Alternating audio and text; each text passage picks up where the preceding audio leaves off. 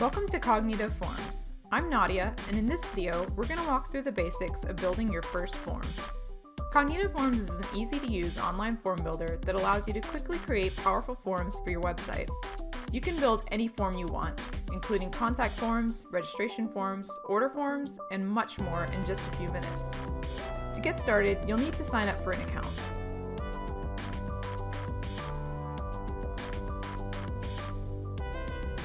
When you sign up, be sure to take advantage of the 14-day free trial available on all of our paid plan levels. Then, just fill in your details and hit the sign up button. If necessary, you can change this information later.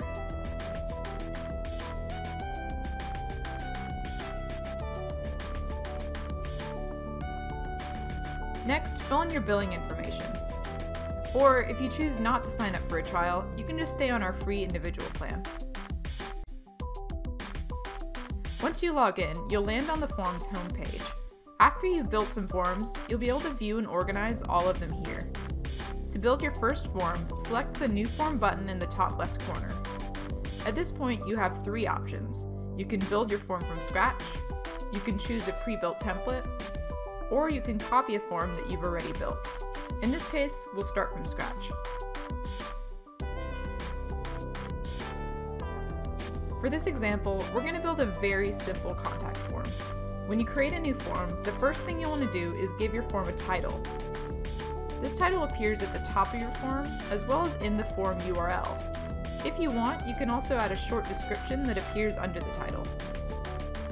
Underneath the title and description, you'll notice an empty placeholder on the form. Clicking the placeholder will open the Add Field menu. This is a list of all the field types you can add to your form. The field types you use will depend on the type of information you want to collect. For our contact form, we'll definitely need some basic personal information, so I'm going to add a name field at the top. When you add a field to your form, the Field Settings menu appears on the left.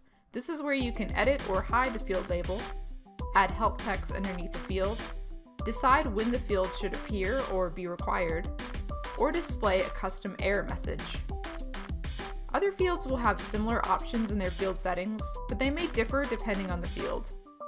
For example, the name field settings allows me to optionally include input like title or middle initial, while the phone field settings allow you to set the phone number validation to US or international. Next, I'm going to add an email field as well as an address field.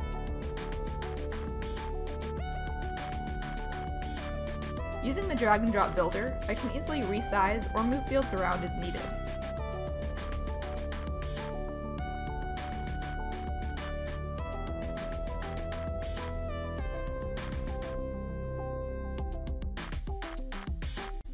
At the bottom of the form, I'm going to include two different size text box fields.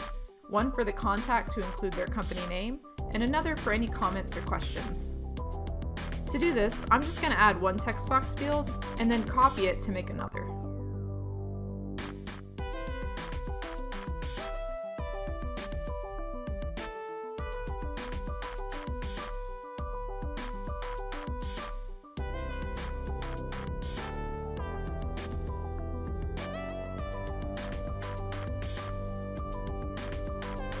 At the bottom of the builder, you can click the Preview button to check out a preview of your form.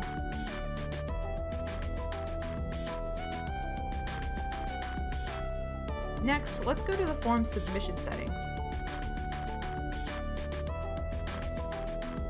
Basically, the submission settings allow you to control what happens when someone submits your form.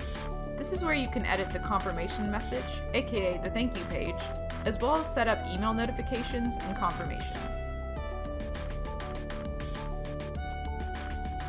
Email notifications allow you to be notified via email whenever a new form is submitted, while confirmations are sent to the people who submit your form.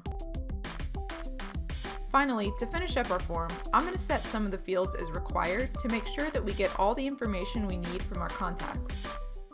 Setting a field as required means that a user has to fill it in before they can submit the form.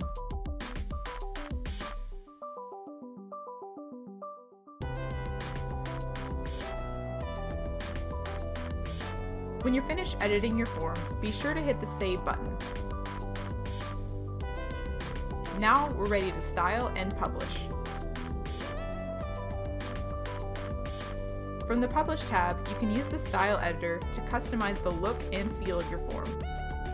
You can edit the form header, add a logo, change font types and colors, add a background image, and much more.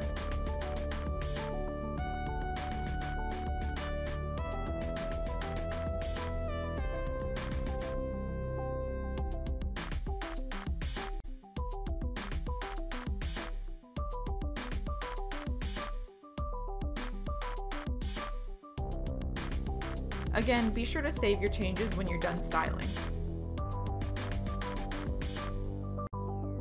Now that your form is ready to go, you have a couple of different options when it comes to sharing it. You can copy one of the form embed codes to embed your form directly into your website, or you can simply copy a direct link to the form. The direct link is useful when emailing your form, or if you would just prefer not to embed it. You can also share your form on social media by clicking one of these buttons. To test out our form, I'm just going to grab the direct link and fill it out as a regular user would.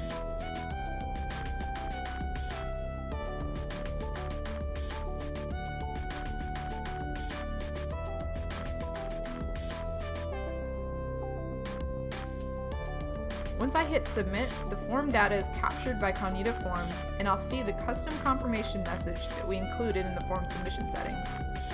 Plus, if you enabled email notifications or confirmations, those emails will send out now. To take a look at the form we just submitted, we're going to go back to Cognito Forms and select Entries. From here, you can view and manage all of your collected form data. You can edit entries, download them to Excel, save them as PDFs, and much more. And that's pretty much it. If you want to learn more about Cognito Forms, be sure to check out our help site or get in touch with us. Thanks for using Cognito Forms.